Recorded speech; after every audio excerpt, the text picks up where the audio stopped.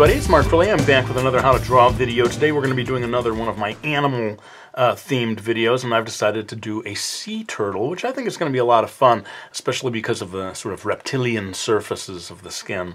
As usual, I've put in these guidelines, these sort of squares that help you to place the lines at the beginning. They are 3.5 inches on all sides, these two squares here. That works out to almost exactly 9 centimeters, and then just get a line, horizontal line, going straight across the middle. And let's begin by drawing the shape of the head, which is actually going to pop out a little bit above this upper line here. Okay, so you can see the top of the head starts right over here at this left side line, going up and coming down like that, sort of meeting around the 2/3 mark between these 2 points here. And the eye is sort of an almond shape, I would say, sort of diagonally pointing down just a little, and a simple line here for the mouth. Actually, I think what is going to happen is that the upper lip, it's not really a lip, is it? The upper jaw sort of overlaps that lower jaw. But let's go ahead now and get in place this arm, or I guess flipper, I should say, that's going to come right down the middle of it diagonally. So you can see here that we continued that line, came down here, kind of curving just a little. Think of that as like the shoulder area, I suppose. And then here we've got this line that comes all the way down and touches that far end line, almost reaching the corner, really. And back here, there's this little sort of claw that to me almost feels like it corresponds with the human thumb. In a way, and I wonder if there's any relation there. But coming across here, this line goes right through the crosshair, so that ought to help you in terms of placing that. Well, let's go ahead now and put the shell back here, and then maybe the rear, one of the two rear flippers. So the top of the shell begins just a little bit above that line there, and a very gentle curve as it comes down. Doesn't quite reach the far line there before it curves back. And there's a line right here that represents kind of the edge of the shell. And finally, you get this flipper in the back that you can't really see very much of, so you don't have to worry too much about it. I think if you just get the basics of that shape in there, you should be good. Now, I think we can just do one more in terms of the guidelines. We're going to get the underbelly as well as this other flipper. Alright, so you can see with this fin over here, or flipper, I should say, you have the corresponding kind of claw there. And because of the angle of this one, it sort of is a much smaller shape and not so, it doesn't have that diagonal length that you have with the other flipper. And I've put a line right across here that is going to help us understand where the sort of belly is, that has rather simplistic scales, very large scales on it, compared to like the very detailed reptilian skin that comes into this area of the neck. And I think that's about it. I mean, you can see that I got also in the rear flipper back here as well, sort of a boxy shape there. And it is interesting that it seems like the legs, what we would think of as the rear legs, are quite smaller than these front flippers. Seems a little unusual to me among animals. In any case, I'm going to go ahead and erase these guidelines, get them out of the way right now. I'll do that in time-lapse, and then we're going to come back and do some real-time drawing as we get into the details. Okay, so we're going to focus just on the head for right now. And as I said, you've got this sort of diagonally pointed almond-shaped eye here. And you can get sort of an eyelid both above and below that sort of surrounds that whole area there. Later on, we're going to be adding shading. But for right now, what I want to focus on is the scales. Maybe first, let's go ahead and get one of the nostrils. From this point of view, you can see at least one of the relatively small nostrils that you see there. And then let's get a line that goes around this eye area right here. And as soon as you're done with that, that's when you are able to start separating into some of these scales that sort of fan out around the eye area. Now, depending on how anatomically accurate you want to get, you can really start studying photos and trying to get all of these things exactly the way you see them in the photos. I am kind of winging it a little bit, but as you'll notice, as I get farther from the eye, these little scales get smaller and smaller. And eventually down here they get so tiny that I'm not going to be bothering with the details too much. But let's get an area here that would correspond with the lower lip, and this is another one of these areas of sort of widely spaced scales that, from what I could see, don't have very deep grooves between them, so this whole area becomes a little more pale compared to some of the other areas. And there's really two different things that I'm going to be getting into. One is like where are the different sizes of these scales, and then at the end I'm going to come back and say where are the areas of darkness, because some of the scales are quite dark and others quite pale. So for now I'm gonna just stop and sort of get into some wrinkles here at the base of the neck to kind of help you understand the directional flow of the reptilian skin in here. And maybe what we can do is take this flipper. Let's continue. Oh, wait a minute. I'm going too far out of the frame. Hang on, I'll hold off on that part because I want to make sure you can see it. Let's stick with the neck area right now. And so yeah, what I can't do it all right now real time, but this whole area here is going to be filled with quite small scales that are tightly packed, and gets quite dark in color as well. So you can almost kind of wing that. You don't have to get too uptight about the shape of each individual scale. You just make sure that they kind of all interlock, you know, as you add one after another. But having these sort of wrinkles in space at the beginning can help you make sense of where you're placing things. I noticed in some photos that there is more of a horizontal flow of the skin right here in this area. And again, I want to be careful that I don't go outside of the video viewer's frame. But all of this stuff I'm going to start separating into its own scales that sort of follow these wrinkles, you know, going a little more horizontally here.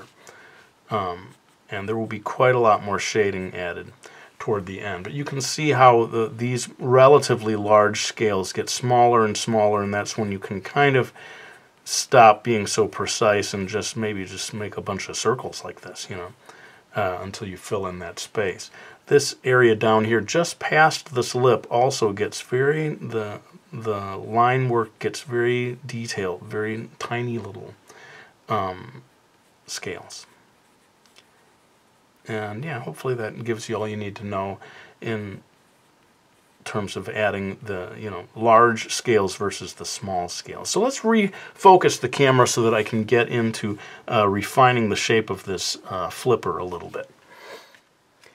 So yeah, what I was about to say earlier was that we could take this area of the fin, take this line right here, and extend it a little bit, and maybe just give yourself a little bit of a circular guideline that helps you understand where that joins, you know, into the body, the main body of the sea turtle. And that'll help you later on when you get to adding scales onto the fin itself.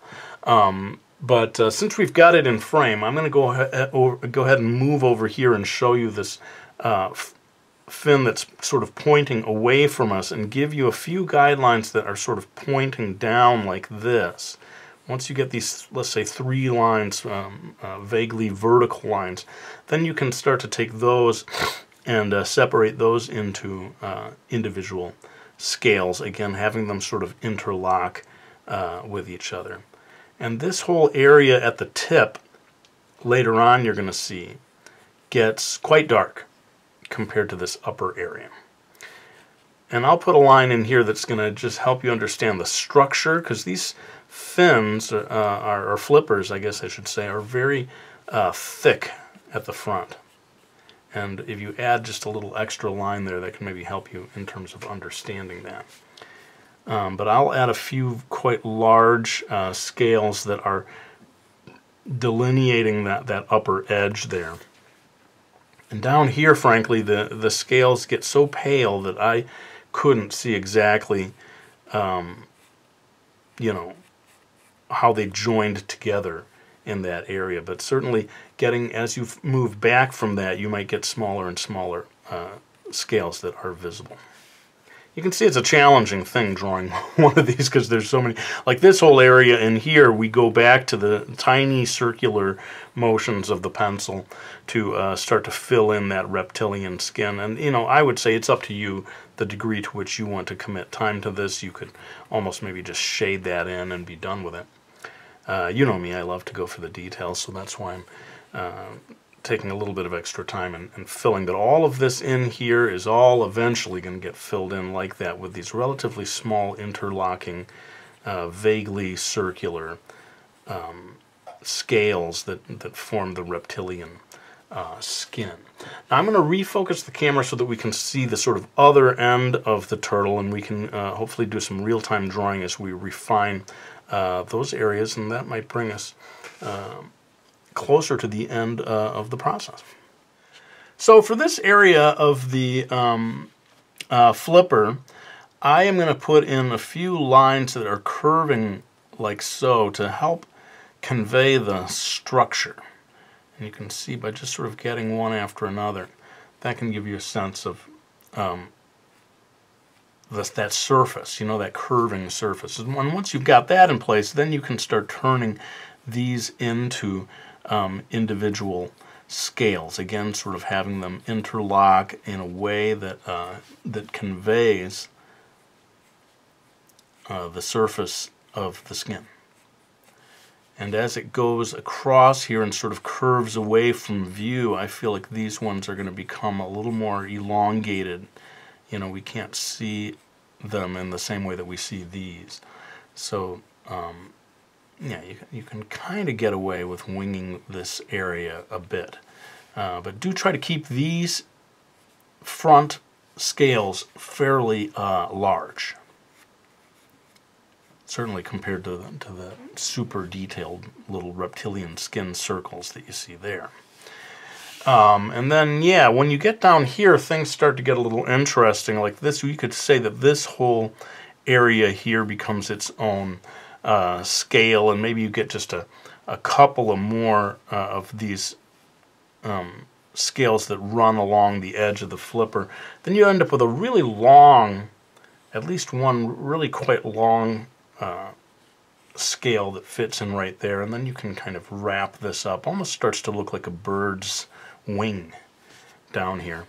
And you can see how in a lot of ways I'm roping off different areas and then filling in as I go along, not getting too uptight about any individual scale. But one thing, if you want to get some added detail in here, is get this far edge of it sort of breaking into individual bits. Again, a little bit like a wing, because that's something I observed.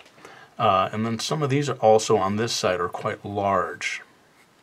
The scales that, you know, are along that other edge.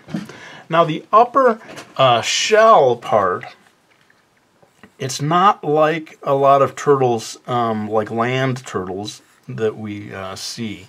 It's, I feel like, much smoother. And I'm going to do one line that kind of follows along like this and eventually sort of joins with that edge line there. And I'm keeping these lines quite light because in the photos I observed, you could barely see the individual, you know, I guess at this point they're almost like plates, you know, because it's so large. And then maybe get another line that comes along here, and that can help you, again, keep these lines that are they're revealing the surface, the directional surface of the underside of that. But when you get up here, you know, I think a few lines like this that are sort of conveying the surface, kind of heading off over the edge of it, you don't have to get too concerned about precision here. Just hint at it, because really in the photos I saw, this whole area is a little more of a smooth surface and not so harshly delineated. And we're kind of getting down, you know, a similar thing happens down here actually, and these, the underbelly is composed of sort of plate-like shapes, at least in the photos that I studied. you couldn't even see exactly. They kind of trailed off as they went down across this underbelly area. So that, thank goodness, is an area that you don't have to get too worried about with the details. This, again, down here with these rear flippers, and hopefully this can be the last thing before we get into the shading a little bit. These are pointing away so much that you can't really see the details, and I think you can maybe just get away with figuring that it's going to be quite dark later on. And so I'm trying to fit the scales in a way that they would make sense in as covering that surface. But otherwise, I'm going to figure that these get so darkly shaded that I don't have to worry too much about getting every last detail right. But again, like we did with this sort of wing-like fin, I think it helps to sort of break these areas apart. Almost starts to look like toes or something. And now I'm going to pull the camera back so that we can see the entire thing, and I'm going to show you where the dark areas of the drawing are versus the paler areas. Okay, so the first thing I'm going to do is blacken in this eye, which is going to be really quite dark. That's going to be one of the darkest areas of the whole drawing. But also the scales surrounding the turtle's eye and head in this upper area are filled with darkness. Each one of them you can kind of see me filling in with a fairly confidently dark black splotch that doesn't quite reach the edges of those lines. And this, you know, you could, once you've got all that line work in place, this really does start to feel a little bit like a coloring book or something. You're just filling in each individual scale with a little bit of black there. And the area of the front of the head is like that as well, relatively dark compared to other parts of the body. But some of this, you know, I'm going to be coming back in with my trusty black Prismacolor and adding quite a lot more shading throughout this whole front area. But one thing to just keep in mind is that the upper part of the head, this upper lip to the whole top of the forehead, that is dark, whereas for some reason this lower jaw area down here is quite pale. So you can get an interesting effect if you try to capture that in your drawing, this sort of dark topped head with a pale underside to the jaw. And again, this is, you know, I can only do so much of this real time. We're going to have to do quite a bit of it in time-lapse. But what I'm going to do quickly is to sort of indicate to you this whole area here, and I'm just laying my pencil sideways a bit to help you see this is where things get dark in color. I don't want to completely obliterate all the detail work that I did earlier, but I just want you to be able to see this, you know, if you're trying to figure out what is the pattern, where are the light parts versus the dark parts. This whole area in here, going right back behind that flipper, all of this is going to be dark reptilian skin. Right until you get to this line. And then this is quite pale down here. Now the whole upper surface of this flipper is a lot like what I just did there. I'm going to be darkening in each one of these individual scales, but the darkness doesn't reach the lines. It sort of hovers between the lines, and you end up with this really interesting sort of snakeskin type of pattern here. See how I'm sort of filling that in, but I don't make the darkness reach any of those individual lines that I had put in to begin with. It's a really cool kind of an effect that nature basically gives us to get into our drawings. I predict that once I get in with the black Prismacolor and do all of this, that it's going to be one of the prettier areas, these individual black scales. And that really goes for almost this entire flipper. Over here, we're seeing the underside of the flipper. This area right down here, the sort of tip, gets dark. I'd say right in here, starting where that claw is, that sort of thumb-like claw. This is rather pale, at least in the variety of sea turtle that I was observing. And then you get back here to the feet, and like I said, you can kind of darken this in a combination of the scales themselves being dark and maybe it just being in shadow. You know, the body of the turtle is casting a shadow upon the legs. And then this under surface of the shell, this has more to do with, I think, just the light. If the light is coming from above and you get to this lower surface where the light can't reach, this is going to get shaded in to help you understand really just the behavior of the light from the illuminated top part of the shell versus the shaded bottom part of the shell. And I may quickly show you that this, again, because the light isn't reaching it, we'll just give it a little bit of a pale gray. But what I started to do here, I'm going to be doing all the way down here, all across this upper fin in time-lapse, and I think we've kind of got to that. You're going to see me do a lot more scales in this area that I left blank, and unfortunately it's just all going to have to be in time-lapse. But hopefully you've got the basics of what you need to create a pretty nice drawing of a sea turtle for yourself. Give me a moment. I'm going to go ahead and finish this off in time-lapse, and then I'll be back with a few final words.